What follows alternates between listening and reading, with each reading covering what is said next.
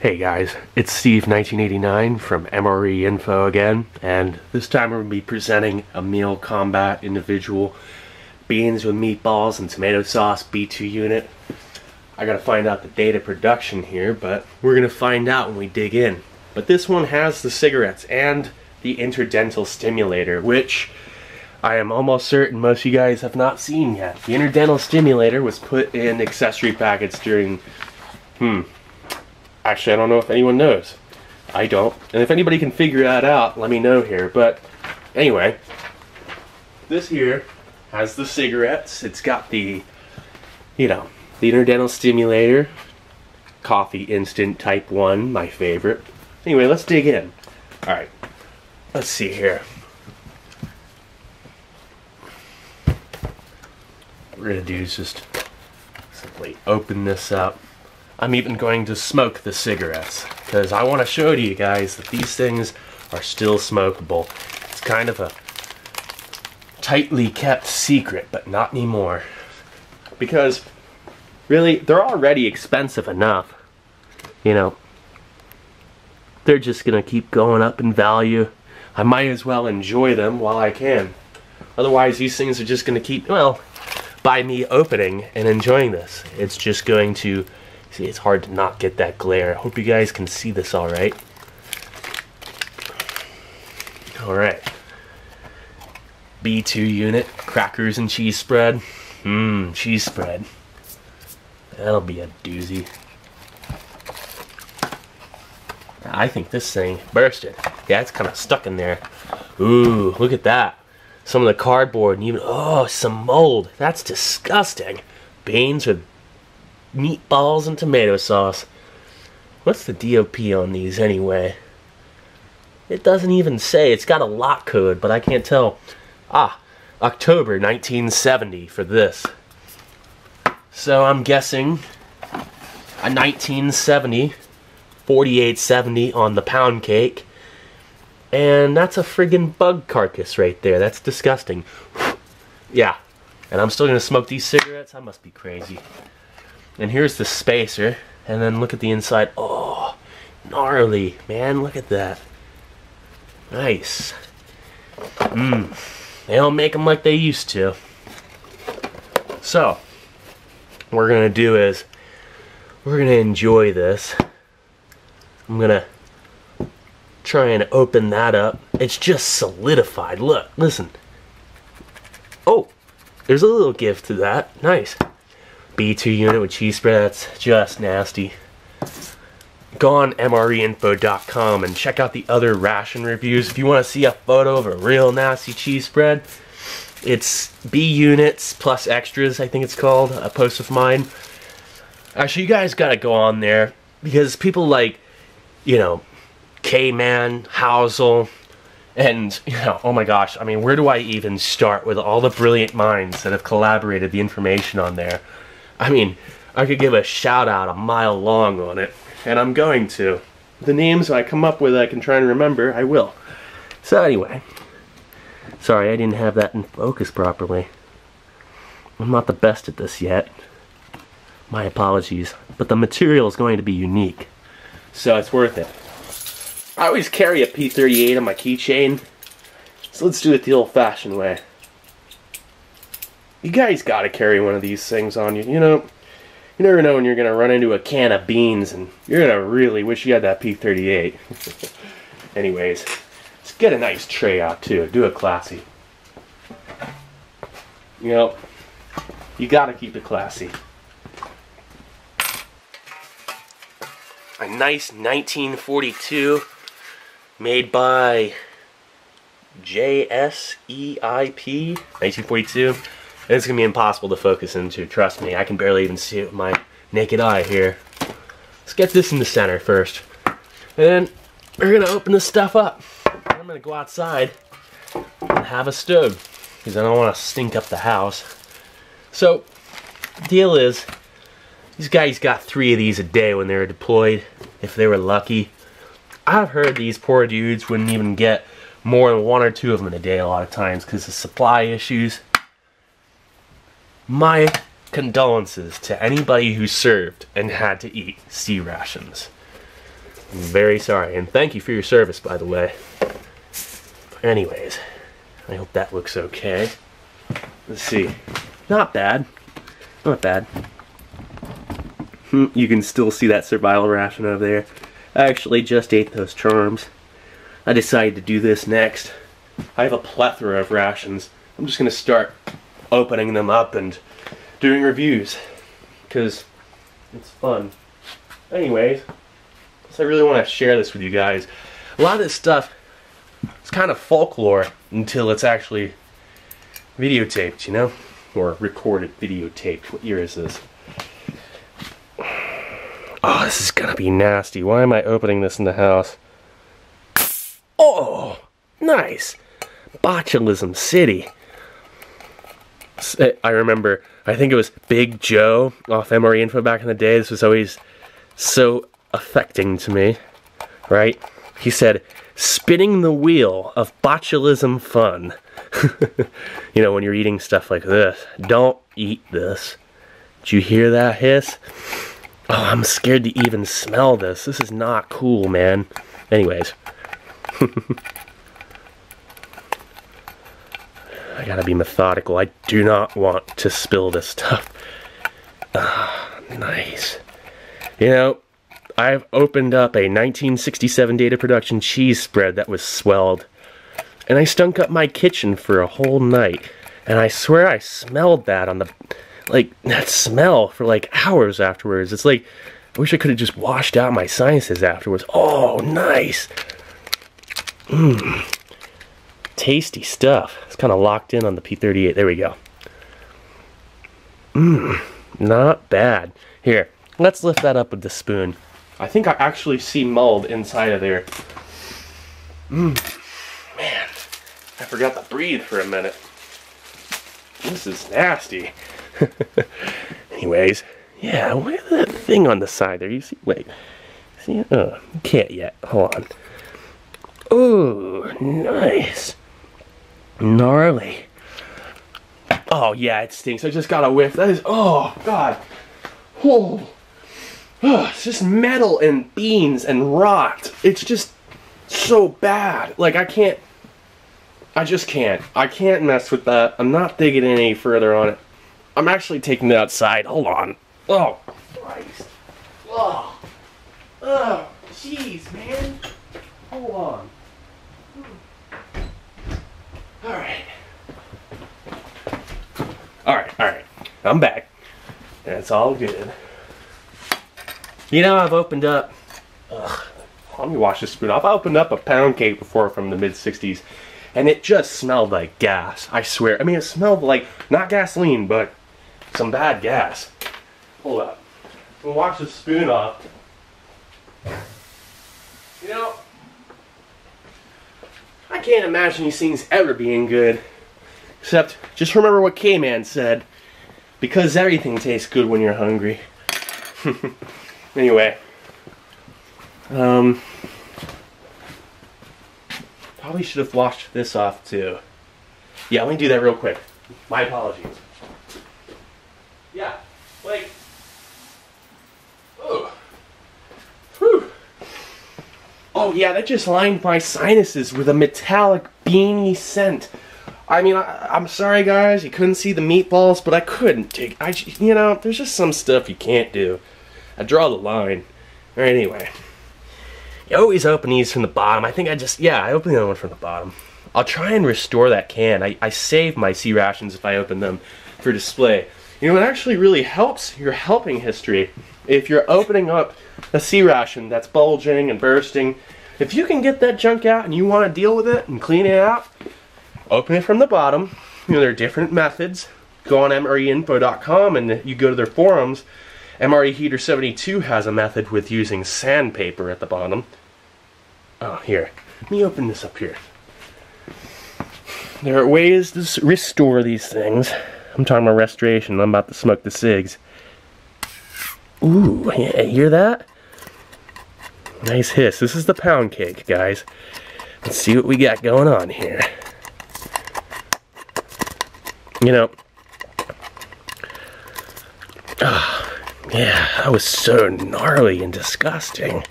I feel like I need to blow my nose. Excuse me.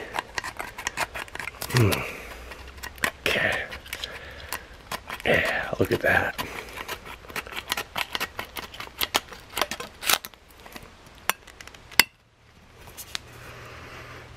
This smells a little weird, but not as bad as the last one.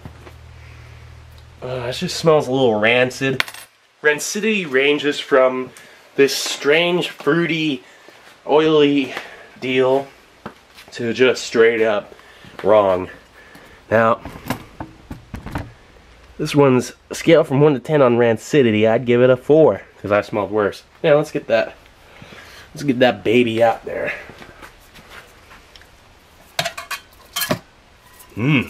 Pound cake. Anyway.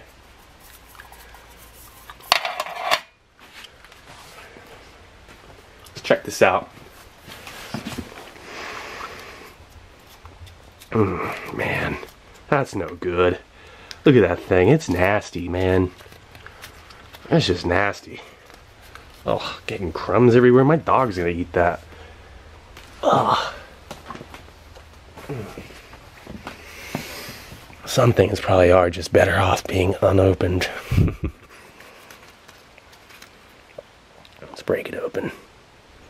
Oh, it's just so hard. It's hardened up over the years. It's dry and hard and... Oh, man, that is nasty. No way, man. There's just no way I'm eating any of that. And I've eaten some weird stuff. But I am not eating that, man. Excuse me on the bad focus job. Yeah, I gotta wash my hands real quick. But yeah, get a good ponder on that before I come back. Like, God, my fingers. My fingers are so greasy, you know? Like, oh man. Yeah, anyway. It's fun to complain about this stuff. I really am exaggerating it a little bit, but it is pretty nasty. Now the B2 unit, let's go for that next and save the best for last. I always think of the Ryuichi Sakamoto avant-garde minimalist album B2 unit when I see a B2 unit. I don't think anything normal. Naturally, I don't think anything normal. Alright.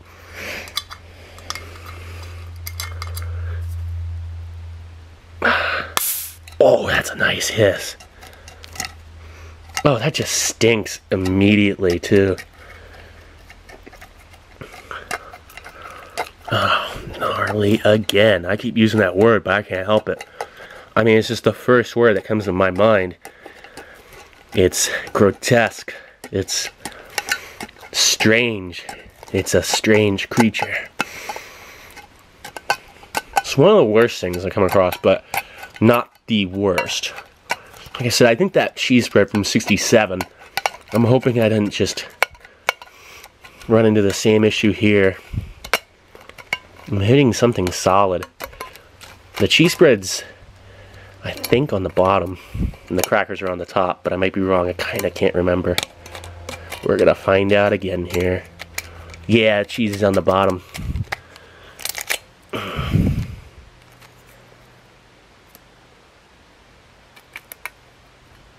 Ugh, that's a nasty film of oil on the top. Look at that. I just got that on my finger. It's so nasty. Anyways, let's get this out. Oh, gosh, it's the cheese. Dude, it bursted. Here, I'm gonna touch this with my bare... Oh, no, I'm not touching this with my bare hands. No way. Alright. I feel like something just got in my eye. Oh, God. Oh, look at that nasty oil residue. This is, just disgusting. I'm gonna have to take the trash out after this. Drop this right over here. Alright, let's get it out on the table. Oh, look at that. Yeah, man. Inside they use like a weird red ink or something on that paper, the cushion. the container's in nice enough shape. And you know, sometimes you open up a B2 unit going to cheese spread and there's rust inside. Like they degrade quicker than the B1s and the B3s. The B1s and the B3s have those fudge bars, vanilla or chocolate fudge. And oh man, the sorbitol, the egg albumin, and which is like egg whites, and the propylene glycol. A combination, it goes bad over the years. And the appearance of those fudge bars are just perfect, right? But they're not. They're disgusting. I don't know what the heck happened over the years. I mean, I heard people say they were never good, right? I gotta get this off my fingers. Excuse me, guys. But we'll check out one of those next time. I have B units from Ration Combat Individuals, RCIs, which are the original American U.S. 24-hour ration. I don't think those have fudge bars. But I got a B1, B2, B3 of those as well. Of course, you always got 4 crackers, and these are like soggy now. Like they just feel like moisture has gotten to them. Cheese spread cheddar. I'm sorry, guys, but I can't open that. I just can't. I'm not doing it. I'm not doing it. You know, the family cannot be smelling that in this house. You know, like, if you're wanting a video of me just opening that, I will. Outside another time. But I'm not doing it here. I just can't. This is nasty. I mean, just like, gosh, I mean, really, why don't I just throw this out is what I'm asking myself. But, you know, you don't want to throw out history like that. I'm going to try and open it from the bottom, but I don't know if that's possible. Or you open it from the top and you just save the top lid for display. But, yeah. Anyways, let's go for the cigarettes next, because I'm getting on low battery here. The battery does not last long on this camera. Alright. I'm just going to put this over here. I'm going to set this over yonder. And I'm going to check out this accessory packet. This thing's great. Sorry for the glare. Hold on. Alright. Yeah, I'm going to try and open this one from the bottom, or slit it from the back. And that's really the way to do it with these things. You know, if you want to save it for display, don't just rip it open, you know, if you can help it.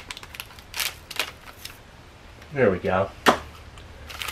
And I want to have this stuff. Ah, yes, Lucky Strikes. Now that smells nice. That's one of my favorite smells. It's the inside of an accessory packet. Check that out. Now, let's get this presented. And, you know, the Lucky Strikes go for some money on eBay now. I've seen them sell for like 20, 30 bucks. What's with the bits everywhere? Anyways, look at those chiclets from back in the day. Right on. Nice. Adam's chiclets. And look at the red phosphorus. It's like there's twice as much of it back in the day as nowadays. I'll bet you could just glide this across a striker. Yeah. You don't have to swipe it so hard like those cheap ones nowadays in MREs. Which the packets from 2012 to current are now brown instead of green. I mean, at least they still are made by D.D. Bean & Sons. And this is Diamond Match Division, New York, New York. Everything was made in New York, New York back in the day. Now check this out, right? This is cool. Stimudent. It's the interdental stimulator. I hope you guys can see that all right. Gosh, I'm sorry. You know, it says Stimudent. Interdental stimulators clean teeth immediately after eating. Directions: 1. Moist in mouth thoroughly. 2. Use pointed end to clean gentle between the teeth with flat side next to the gum. 3. Chew blunt end to separate fibers and use to brush teeth. Made in USA. Anyway, let's check that out right now. I'm actually chewing gum from a different ration right now. Excuse me. Take that out of my mouth and let's see. So look at that. You see that? two little, looks almost like balsa wood or something. And I guess this is your little toothpick end, and then this is your brush, and you bite it. You make, it has a sweet, minty flavor. That's kind of pleasant. And you bristle it with your, get it out like, I don't know how you do it. I think I just messed it up. I'm an idiot. But that goes without saying. Anyways, excuse me. Yeah, it works. And you just get in there and do it the old-fashioned way.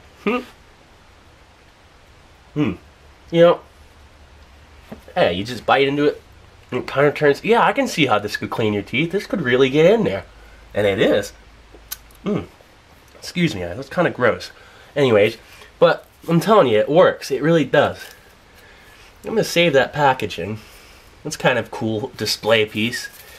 Got salt, you got your toilet paper, which was never enough. Coffee instant, 2.5 grams net, which switched to 2.2 grams net in MREs in 1986. Cream substitute dry. Now let's get in for those Lucky Strikes before this battery dies. I don't want to have to recharge that. I'm really wanting to dig into this. The American Tobacco Company. Lucky Strikes means fine tobacco. I've enjoyed these before. I really shouldn't be smoking, but this is a treat and a trip, I gotta say. Oh yeah, they smell perfect. They smell perfect. Now, look at that, right? Get 4 of them in there, and then you'll be able to see the old school Lucky Strike symbol. So cool. Now let's smoke one of these things. Actually, screw it. I'll just smoke it right here. Anyways, let's see. I hate to self-indulgently put myself in the video, but my house is a mess. Whose isn't?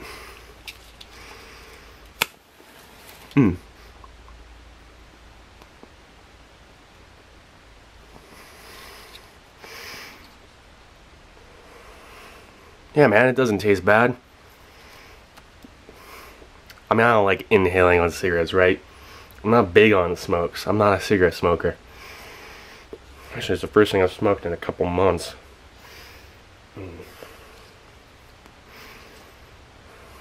Yeah, it's not bad. Not bad at all. I'm gonna get a little nicotine buzz off this. I mean, you really can't make them, like this nowadays. You could get an American Spirit cigarette or something. Grow your own tobacco and get it natural like this. Although, I'll bet there are some weird additives in this. Yeah, excuse me. Didn't mean to blow smoke in your face there. Let's get back down to the presentation. I hate stinking up the house with nicotine smoke, but any smoke, usually you gotta just, ooh, man, boy, I'm sorry, but I'm already getting lightheaded from that unfiltered cigarettes, I mean, who does this anyway? I must be crazy.